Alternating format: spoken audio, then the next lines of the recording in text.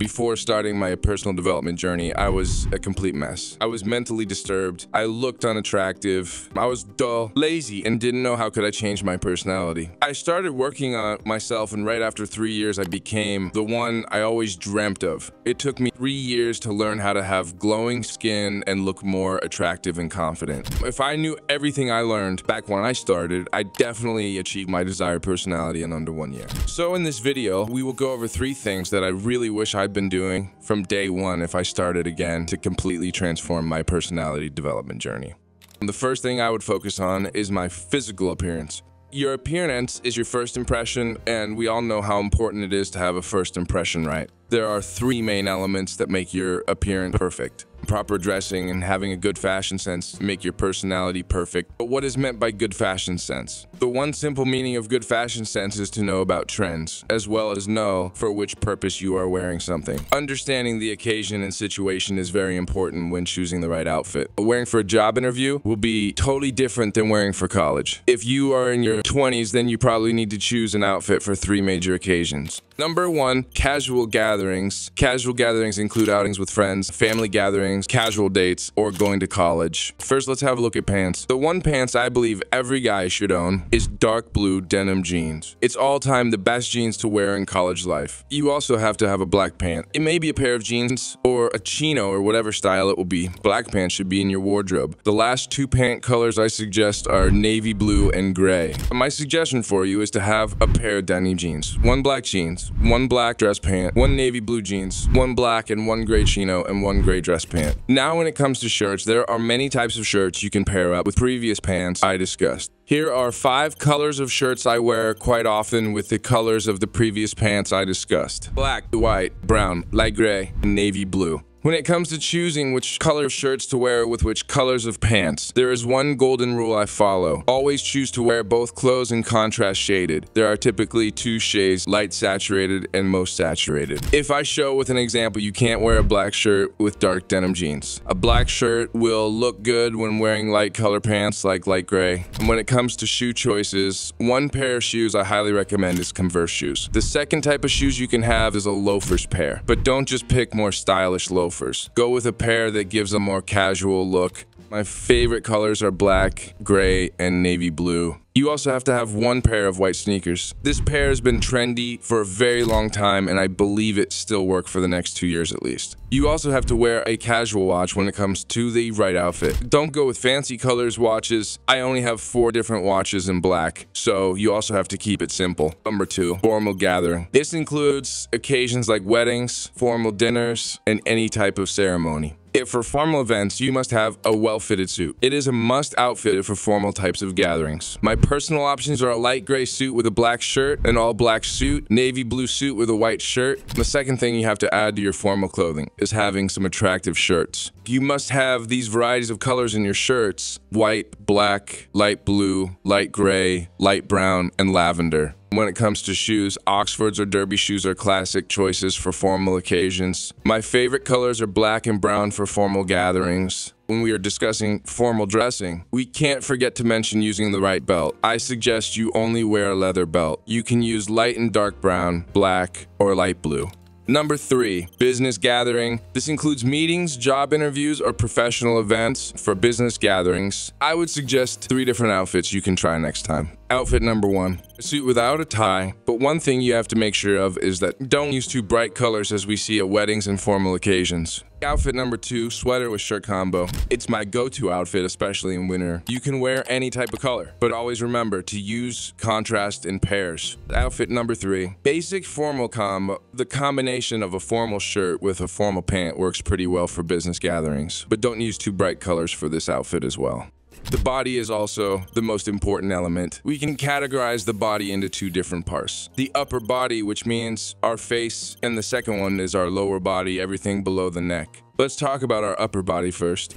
This includes your face and hair. When it comes to face, how can we make our face more presentable? We can work on our facial appearance, but we hardly change our facial structure. I'm not saying it's impossible to do. Some exercises can affect the facial structure, but it takes years and years to see any changes. The one other option is having surgery, but I never recommended doing any kind of surgery When it comes to facial appearance, we have full control over it. If you want to make your face more attractive, you have to do these things. In the morning, wash your face gently with good face wash, then add a moisturizer to it. You can also use sunscreen after that if you go outside. In the evening, do the same except using sunscreen. I promise you, follow this routine for the next 3 months and you will see a huge change in your face beauty. Start today and come back after 3 months to thank me in the comment section. Till then, subscribe to the channel so you remember to thank me. Good hair is also an important part of facial beauty. Understand what haircut suits you best. Here are some trendy haircuts you can choose based on your face structure.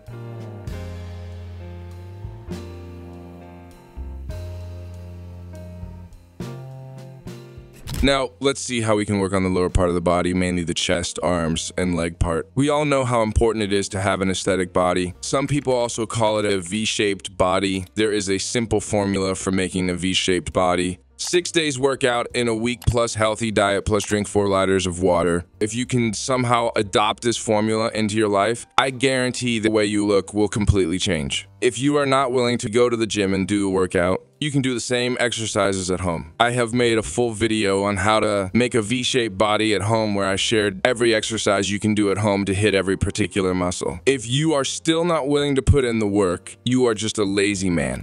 The third most important element is your hygiene. If your physical look is your first impression, I believe hygiene should be the second most important impression of your personality. So I recommend keeping in mind these things. Mouth hygiene. To keep your mouth clean and smellless, you have to brush 2 times per day. Also, wash your mouth every time you eat something. Hair hygiene. To keep your hair clean and shiny, wash your hair 2 times per week. Also, use conditioner to give your hair a smooth and shiny look. Body hygiene. This is the most important hygiene you have to focus on. First, take a bath daily, especially if you are living in hotter areas. Use a good perfume. It really adds a huge difference to your personality. Having a good perfume is very important, so it doesn't matter if it is a little bit costly, but always prioritize quality and choosing the right perfume. Outfit hygiene. What is meant by outfit hygiene? It means you have to wear neat and clean clothes. Always iron your clothes before wearing them. Your shoes look clean, your watch looks clean. Don't wear used underwear and socks. If I have to start my personality development journey, again, the second thing I would focus on is growing my inner self. And there's a reason behind it. When you make your first impression perfect, you then have to move the second impression, which is interacting with other people and how you interact with other people by speaking what's inside you, right? So that's why polishing the inner self is very, very important. There are 2 types of inner self, your inner body and your mind. To work on your inner body, all you have to do is eat a healthy diet. That's all you have to do. But you have to work a lot to grow your mind. Let me ask you a question. What is the food of your brain? I'm taking the 4-second pause here. Do you get your answer? The food of your brain is the information you put into through any type of medium. It could be watching content, listening to something, seeing something, talking with people, reading books, and much more. When you eat junk food, your body will become junk. Similarly, when you put junk information in your brain becomes dull, lazy, and problem-oriented. So if you want to change how you think, you have to change the information you put in daily. Start watching good content, start reading good books, start talking to positive people, start constructive work, become solution-oriented. That's how you can control your mind to help you in boosting your personality.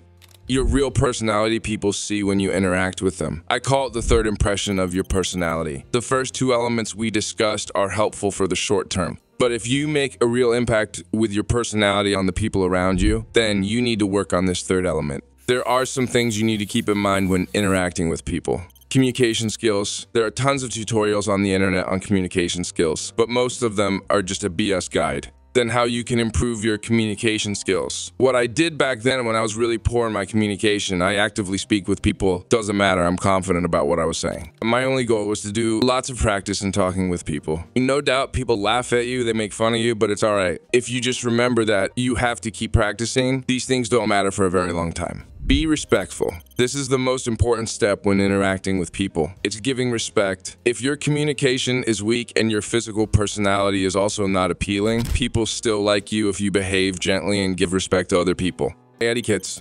This matters a lot when interacting with society. People subconsciously observe how you behave, how you treat yourself and the people around you, how you eat, how you sit, and how you dress. Just learn the basic etiquette, and you will see a dramatic change of behavior of people with you. Confidence. big part when interacting with people is having confidence. Confidence gives you the ability to speak clearly about what you believe and what you think. These are little things that matter a lot when talking with people. Always remember this, it will take time to master each of the steps. Like, for example, you can't learn communication skills in one day or 1 week. You have to keep practicing and you will see a slight improvement every time you talk with people. Now we have covered all 3 important elements of building a perfect personality. Let me revise again so you see everything on one page. Appearance, inner self, and interaction with people. In appearance, focus on your fashion sense, your physical body, and your hygiene. In inner self, focus on your diet and the information you absorb throughout the day. In interaction with people, focus on your communication skills, respect for people, etiquette, and confidence. If master these areas, I promise you all, you will get the respect from the society you always dreamt of. People not only give you respect, but they listen to you, talk about you, and give you credibility, and they also trust you. And that's it for today's video. I'm curious to see what you like about this breakdown and which element you think you are weak at and want to focus on that particular part first. I've read that by writing your goals, you can increase your chance of up to 3x to make them true. So write your goals about your personality in the comment section to affirm yourself.